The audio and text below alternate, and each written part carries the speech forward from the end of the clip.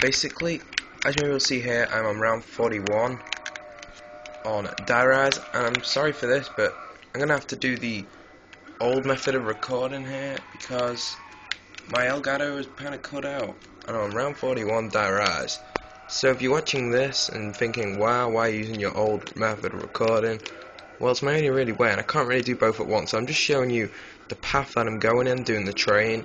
You run up there, turn around, I'm playing with one hand here, run up here, and you use this, go on one sec, and it's kind of like the Wonder Waff, and you build it in the room, and you just keep doing this, and me and X-Fiendy there are playing this, but he's gone off, and now she's left it on, and now I'm here, so yeah, please like, subscribe for my tactic, and I'm really quite tired really, but I'm probably going to kill myself after this round, so yeah, if I get any higher I'll just film it on my Elgato, and if I can I'll get it up, but I'm sorry about this quality and everything.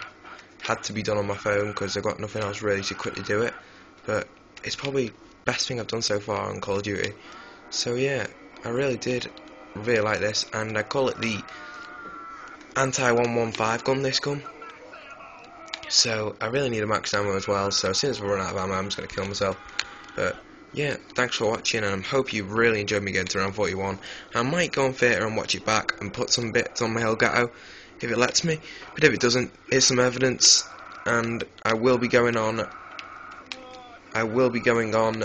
with some subscribers soon, but not too much, so yeah, please like, subscribe, postboxpat, and comment on what you really think. It'd be really nice.